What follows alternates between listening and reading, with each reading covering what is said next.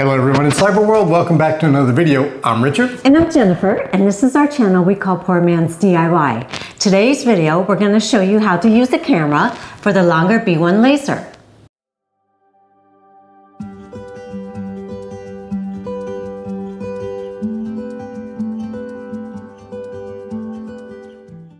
Although you don't need a camera for the laser, there are many good benefits, so we're going to go ahead and show you what the camera can do. We're not going to get into the full details on how to set it up. It actually is pretty simple. It comes in the box. All you have to do is loosen this and you straighten out these bars and it's pretty much good to go. You have to screw on the camera here.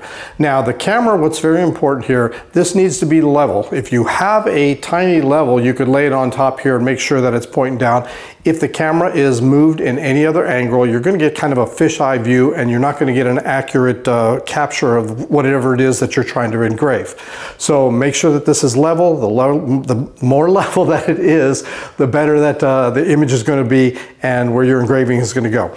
Now for clamping this onto your actual laser itself, it comes with a clamp here, tightens it out, and this is pretty solid. Now, if I were to say anything negative about this is I'm not too thrilled about the cable. Unfortunately, the cable, because there's no real place to hang this, it kind of sits around here, and I'm worried that I'm going to pull this out one of these times or bump into it. But it is what it is. I can always just put some tape around this or some Velcro and keep it tight. I might just do that. We'll just do some Velcro and put it on there. Unfortunately, something like that doesn't come with the kit itself. All right, as you may have saw when I was doing this thing moved, so I'm gonna have to do some readjustments, but we're gonna go ahead and show you how you're going to align everything, configure this so that you can use it. Now this can actually be used in LightBurn and also on Longer's LaserBurn. We're going to show you a little bit of the benefits on both. But with this particular camera, although it came with from Longer for us, it can be used with any other laser that you have of similar type of build on here. Because the camera itself is going to plug into your computer and you'll use the software to control this and along with the LaserBurn to go ahead and engrave where you need. All right, so now let's get into how you have to configure this so that everything is lined up properly. To calibrate the camera, we're going to put some material into the machine. And this material is what we usually use. To calibrate the camera, we use LightBurn, going into Laser Tools and selecting a Calibrate. Using the calibration card that comes with the camera, we follow the instructions of LightBurn and move it around the workspace as instructed.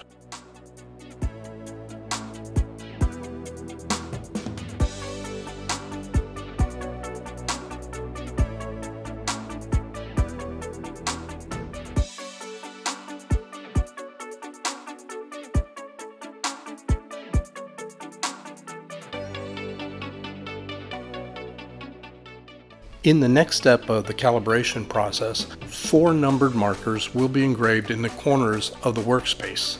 We will be instructed to double-click in each one of these markers to further calibrate the camera.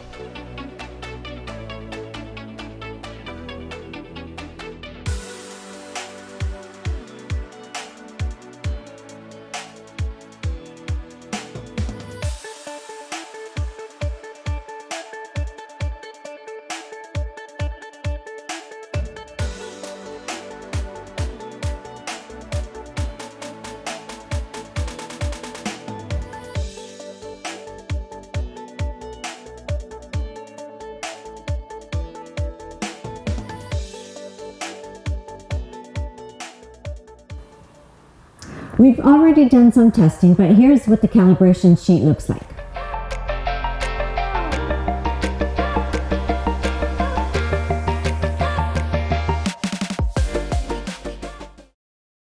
Now we use the camera to align images that we want to engrave very easily.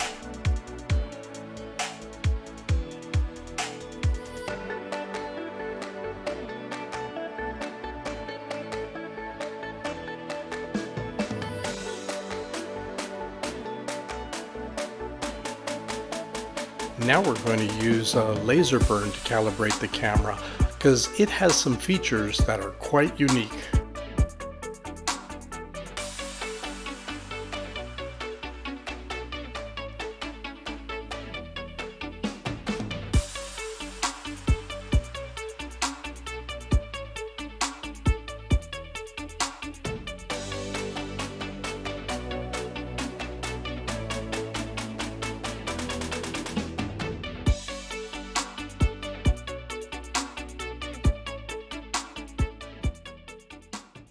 And this is the calibration sheet that's actually engraved from using the software from Longer of LightBurn.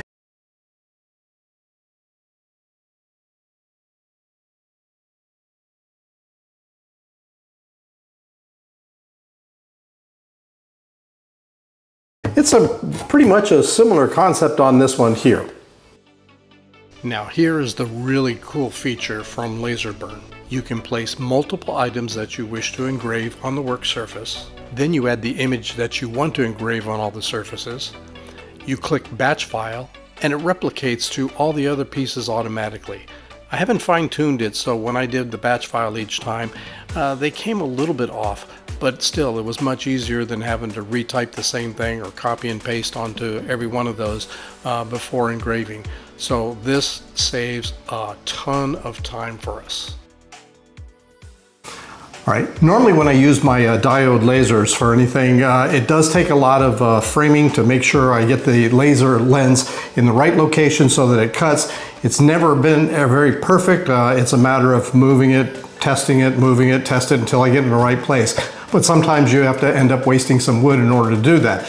With this camera, I don't have to do any kind of framing. I take the picture as long as it's calibrated properly. I take the picture, I put the engraved item that I'm going to use in the software right on top of the surface of the wood or acrylic, whatever I'm engraving, and I hit go, and that's it. Simple, simple things. And as you've seen, you can also do the group engraving all at once. Just place it down and it copies the same thing. I haven't got it perfect on it yet, but some of the things that we're going to use these for, like Christmas tags and whatnot, and they don't have to be perfect. It would be nice if I fine-tune it a little bit better so that it does look nice, but for right now, I'm thrilled with what this has. So it definitely has some great benefits that I plan on using from here on out. Just to reiterate, you really don't need a camera, but if you're going to do repetitious items, this camera is very beneficial. In addition, I have found that because you can make it so perfect, I can use this camera to pinpoint exactly where I can cut out an item and use up every bit of scrap wood that I possibly have, so I don't have any waste or as little waste as possible. Once again, we would like to thank Longer very much for the camera. Our next video, we're going to show you how to use the rotary device. So until we meet again. Bye-bye.